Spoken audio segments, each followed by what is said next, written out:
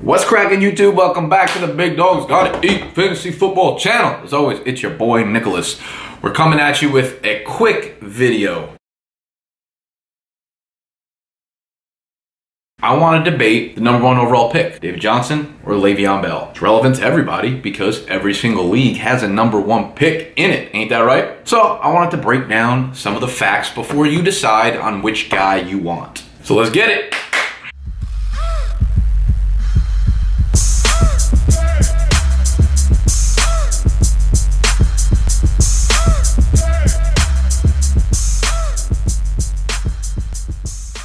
Alright, so I got a little statistical breakdown I'm going to put on the screen right now.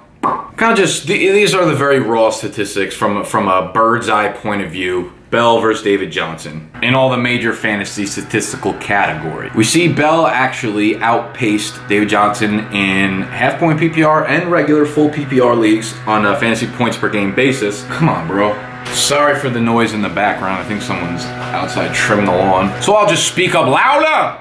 Like some clam chowder. So of course David Johnson played in all 16 games. He got hurt in the last game of the season, so he came out early. Le'Veon Bell had the suspension, missed 4 games total last year, and played in a total of 12. So when we're analyzing this on a points per game basis, for the most part, Bell outperformed David Johnson in fantasy points, in just rushing efficiency, yards per carry, yards per game, receptions and stuff like that. Where David Johnson shined was the touchdown categories.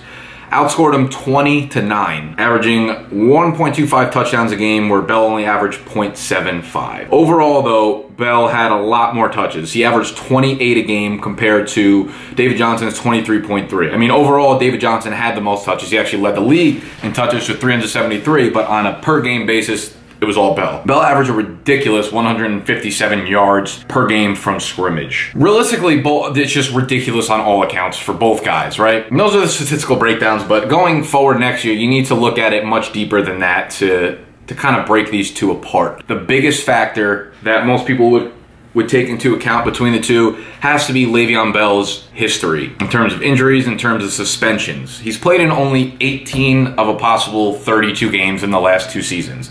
He's dealt with knee, ankle, groin, foot injuries. So that is definitely a concern for most people. They're both 25 years old, but Bell has a lot more tread on the tires. Realistically, you're splitting hairs between the two. They're both ridiculously talented running backs, possibly of the last 10 years. No offense to Adrian Peterson, but they're a lot more versatile, and they're the unquestioned #1 workhorse in their offense. So let's break it down a little bit more. From Le'Veon Bell's side, if you're nervous about the return of Martavis Bryant, you shouldn't be. I looked at the splits, and Le'Veon Bell actually averages more fantasy points per game with Bryant in the lineup than without him, which kind of makes sense when you think about it, because Martavis Bryant is a ridiculous talent. Spreads the defense when you have Antonio Brown, Martavis Bryant. You don't have those type of weapons in Arizona to really get the pressure off of David Johnson and the front 7 there. Another thing to consider, not a huge point of emphasis, is Pittsburgh went for 2-point conversions on 32% of their touchdowns. Most in the NFL. Next leading team was like more than 5% less than the Steelers went for. So you're getting a lot more opportunities at the 2-point conversion. Again, it's not a big deal, but it's something to look at because they've been going in that trend for the last few years now. So more opportunities for Bell to score those extra 2 points. When you look at the offensive lines, if you compare the two, Pittsburgh is widely considered a top 5 line. Very, very good. They're ranked #3 in run blocking and Football Outsiders, #4 in pass blocking. Overall, a #3 ranked line by Pro Football Focus as well. They're returning all 5 starters to their line, so they should, again, be an elite front. When you look at the Cardinals, not a great pass blocking line, but they did rank 7th in run blocking per Football Outsiders. They're 17th overall by Pro Football Focus entering the year. So you'd give that a win for Le'Veon Bell. What I would say David Johnson has the upper hand in is he has that breakaway speed. David Johnson has very much the capability to just break off like a 50, 60, 70-yard touchdown run. While Bell is capable of it, he doesn't do it anywhere near as often as David Johnson does it. You see Bell just like methodically kind of tear up the defense. 8 yards here, 9 yards here, 12 yards here, 8 yards here. Where David Johnson can do that and then bust out for a 60-yard touchdown run. So I would give him the edge there. When you look in the passing game as well, while Le'Veon Bell, looking back at the charts, saw more work, more receptions per game, more targets, he might be more involved, but when you look at air yards, the yards, I hate getting this statistical in fantasy because I think sometimes, like, when is enough? Like, air yards per efficiency adjusted per yards per target, like, Like, all right, like calm down. But look at air yards. It kind of just shows you almost like a depth of target or something like that. Like, I guess how much the quarterback trusts to throw you the ball down the field. And David Johnson kind of dominated Le'Veon Bell on that. Bell got a lot of screens, got a lot of dump offs, where David Johnson would see a lot of targets kind of going down the sideline or deeper in that sense. So he's getting more opportunities to break big plays in the passing game. Something else we've been hearing a lot about this offseason is how David Johnson, his goal, 1,000 rushing yards, 1,000 receiving yards. He wants to get that. I'm taking this with a huge grain of salt. You ask any running back in the league, any player in the league what their goal is. They're going to say, I want 2,000 rushing yards. I want to lead the league in passing touchdowns. A running back will say some shit like that. I want to lead the league in passing touchdowns. Like, okay. Everyone wants to do some crazy shit that's never been done before, of course. What I will say about David Johnson's situation is, one, he was very close to doing it last year. He was like 150 or 180 receiving yards away, and he got hurt in the last game. But there's a lot of people on the Cardinals, you know, like Larry Fitzgerald, other players included, coming out and being like, yeah, we are definitely backing up his goal here. We want to see him hit that goal. Well, I mean, that really doesn't mean much. It could mean something like, you saw it last year with Antonio Gates, right? Hunter Henry was definitely the more effective tight end, but they wanted Gates to get the all-time touchdown leading like record, right? So they're kind of forcing, Rivers knows that in his head, so does the coach.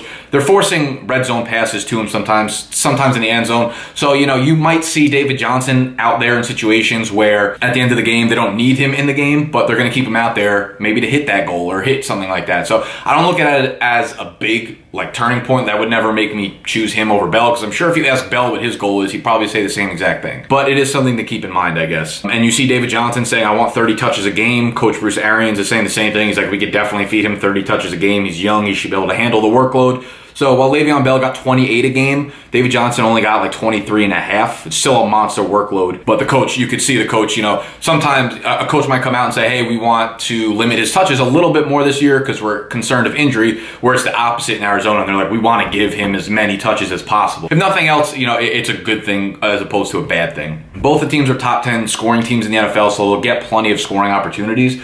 What I thought was interesting was when I looked at their usage down by the end zone, inside the 10, inside the 5. Bell had 4 targets inside the opponent's 10-yard line. He only played in 12 games, so 4 targets inside the 10. Big Ben had 29 passes in that area. He was tied for 12th amongst quarterbacks in the NFL. David Johnson didn't get that many targets down there either. He only saw 5 targets inside the 10, whereas Palmer had 38 throws there, which is 5th in the NFL among quarterbacks. So neither of them are used that much down that area in terms of the receiving game, but I would say Bell's style, if you break it down by like percentage or like ratio per games, Bell got more. I would say Bell's style is more fit for those close area, those close knit kind of throws, those dump offs, right? Because Bell works really well in short spaces, so you give him the screen. And Carson Palmer absolutely loves throwing the ball to like Larry Fitzgerald in that area. Allen Robinson's the only dude over the last 2 years who's got more targets inside the 10-yard line than Larry Fitzgerald. So he's heavily utilized there. Where the big split comes is when you look at rushes. Le'Veon Bell only had 5 rushes inside the 5-yard line last year. 5 goal line rushes. You look at David Johnson, he had 22 inside the 5. That's where the big discrepancy comes into play, and that's why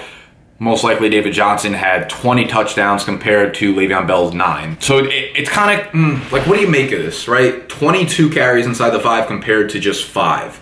Bell had 14 inside the 10. David Johnson had 33 inside the 10. Like I said, they're both high-scoring offenses. They're both going to get tons of scoring opportunities. I think the addition of Martavis Bryant definitely helps Bell, not just on like a points basis, but he'll give them more opportunities to get near the end zone. And I think like it's totally possible that David Johnson is just a huge animal, complete anomaly to the fantasy football world. But I think those things, because those teams are both very close in scoring offenses, I think those even themselves out. Like, I would be shocked if Bell only got 5 rushes inside the 5 again this year, like only 5 goal line touches, and David Johnson beat him out by like 20 again. Also, to make the case, last year was like a ridiculous year for the same way the year prior was really bad for running backs. That's why everyone went 0 wide receiver. Last year was really, really, really unbelievably good for running backs and bad for wide receivers.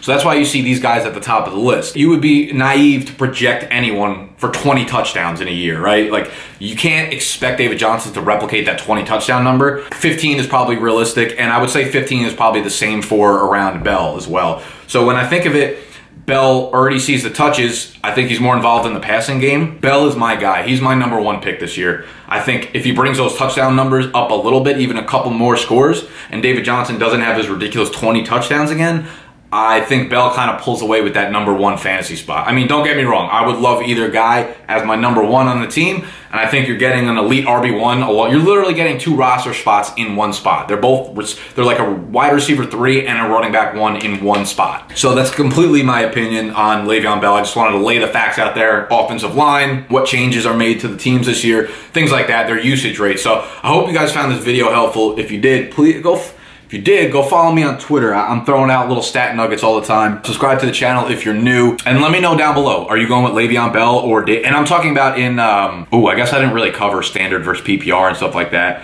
Bell's my guy. I think I might actually lean David Johnson in standard and then Bell in half point and PPR, but I don't play any standard leagues, so I usually don't touch on those topics, but I might lean David Johnson just because the touchdown total is probably going to be higher. But let me know down below who you would rather take. And I mean, depending on, I guess, your league style, would you rather have Johnson or Le'Veon Bell and why? And also, if you're interested in getting in the subscriber league, check my last video. I put on instructions how to get into that league. My fantasy football draft guide is dropping within the next few days, so stay looking out for a video on that. Appreciate all y'all, so scroll down, give it a thumbs up if you enjoyed.